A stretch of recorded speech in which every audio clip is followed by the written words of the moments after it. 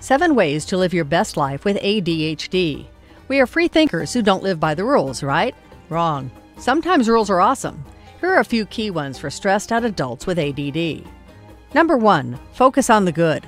Stop castigating yourself over the 20% you fumbled. Focus on the 80% you rocked. Number 2, make amends. You forgot a birthday or a date.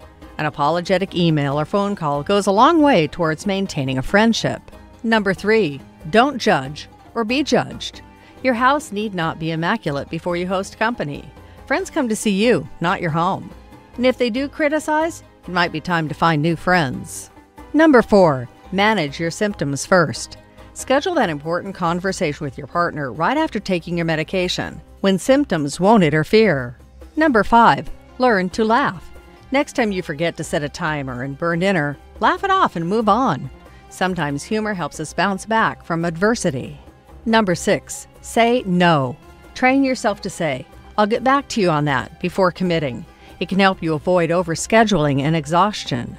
Number 7, don't settle for a bad doctor. If your clinician brushes off your side effects or says you ask too many questions, don't go back. Your health concerns are too important to be dismissed.